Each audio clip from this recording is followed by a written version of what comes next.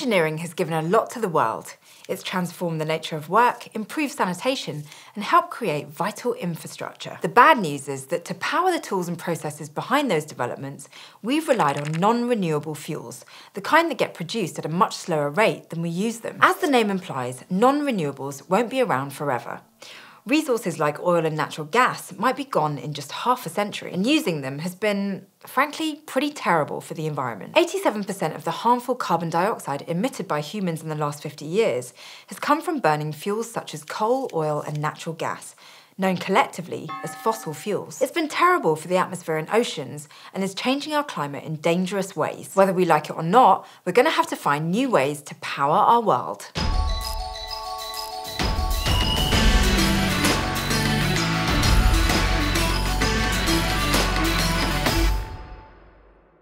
Despite their terrible effects on the environment and limited supply, for now, non-renewables do a really good job of meeting our energy needs. In 2017, 80% of the power used in the United States was supplied using fossil fuels, and the need for energy doesn't appear to be shrinking anytime soon. Another 9% was delivered from nuclear fission, the process of splitting atoms which releases far less CO2. Unfortunately, fission produces radioactive waste and also relies on non-renewable fuel sources, such as uranium and plutonium. All of these methods operate on broadly the same principle, essentially operating as a heat engine. A working fluid, often water, is heated by the fuel to expand and do work, turning the blades of a turbine. The turbine is connected to an electrical generator that converts the rotational motion of the blades into electrical power, which is then fed into the grid. So what about the remaining 11% of power? That came from renewable energy sources, the kind that are generated about as fast as we use them. Some of the major renewable energy sources come from processes that are naturally occurring on Earth.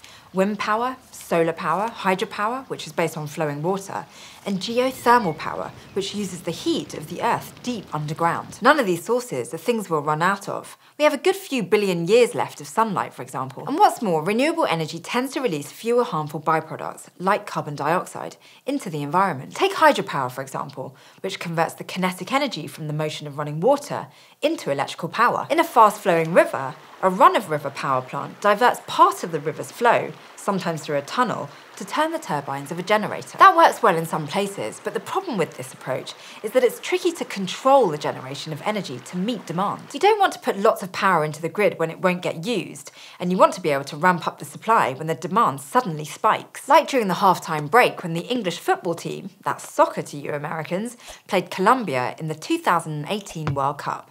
A huge number of people in the UK opened their refrigerators to grab a drink or a snack, causing the compressors inside them to turn on. Then there were the people who had already had a bunch of drinks. All those people simultaneously flushing their toilets during the break created an increased demand for power on the local pumping stations that maintain pressure in the water system. The total increase in demand was measured to be 1,200 megawatts.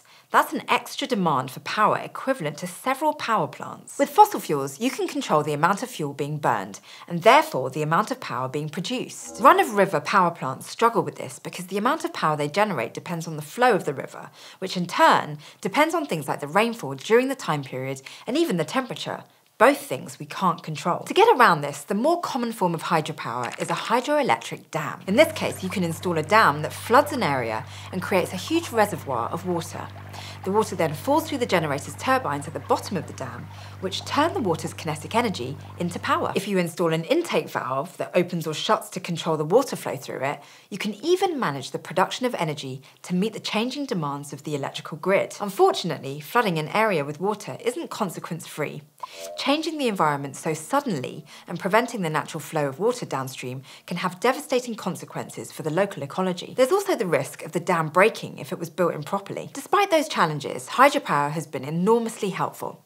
In recent years, it's produced as much as 16% of the world's energy and up to 70% of all the world's renewable energy. The other renewable energy source that works in a similar way to hydropower is wind power, which also uses turbines. The main difference is that the fluid doing work on the wind turbines is air instead of water. One of the biggest engineering challenges here is designing the turbine blades to efficiently extract energy from that air. As we saw with fluid mechanics, predicting the flow of a fluid around an object can get seriously tricky. Blades have to be engineered to withstand the stress they're subjected to, while also allowing the wind to efficiently rotate them to power the generator. It's as complicated as designing an airplane wing. Once again, you run into the problem of demand. You can't control the strength of the wind to increase or decrease power generation as you need it. Even if that were possible, you'd still have to transport it from the sparsely populated open plains where the wind blows more easily to dense urban centres with low amounts of wind but high demand for power. Transporting that power becomes even trickier over long distances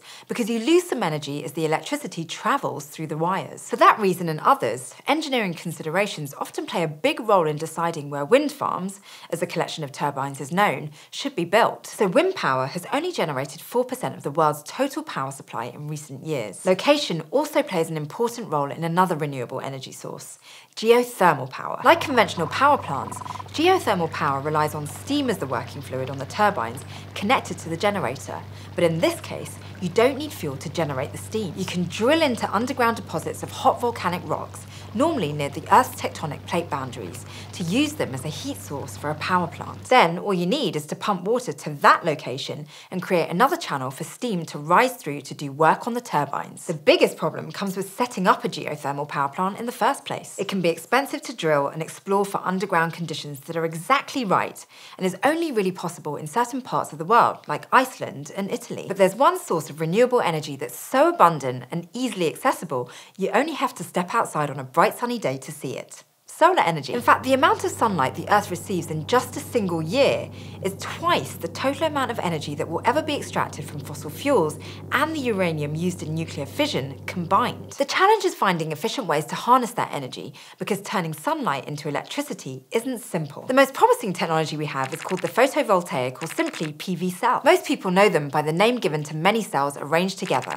solar panels. Unlike everything else we've looked at, there's no trace of a turbine here. Instead, as we saw when looking at semiconductors, solar panels use two different semiconducting pieces to set up an electrical field that biases the movement of free electrons inside the material in a particular direction. In short, the materials encourage an electrical current to flow when they receive energy, which then travels through the circuit delivering power to whatever's connected to the PV cell. That means solar panels can deliver power directly to the grid. Between that and the abundance of sunlight, it seems like there shouldn't be an energy shortage problem at all. But as we've seen for the other energy sources, costs, fluctuating demand, location, and transmission all factor in here. For starters, solar cells aren't all that efficient.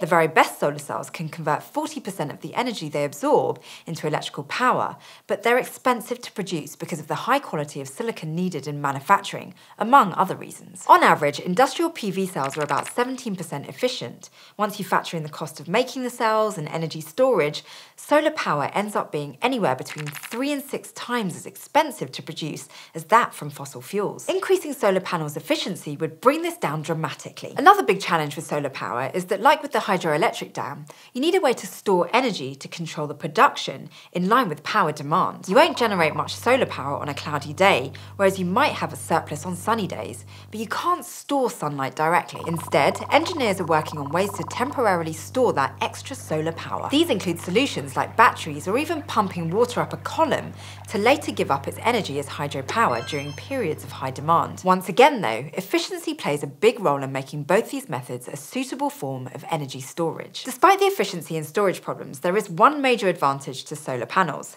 They can be deployed pretty much anywhere. Rather than having to transmit power across long distances, solar panels can simply be installed on smaller scales, close to areas of demand, even on the roof of an individual home. But manufacturing the panels themselves brings its own set of issues. One of the raw materials used to currently make solar panels is quartz, which has to be processed to produce the high-quality silicon needed for making PV cells.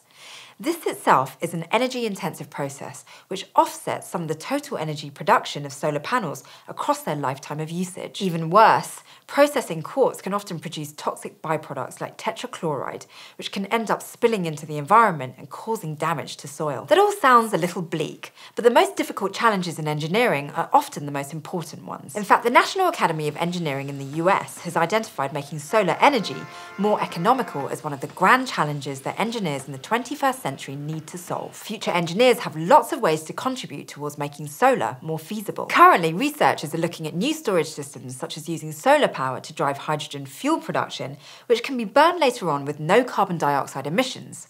More on that next time. Engineers are also introducing new materials into production of solar panels and improving the ways in which PV cells themselves are linked and arranged on the panels. There are even experimental methods being developed that use new structures on a molecular level, called nanocrystals.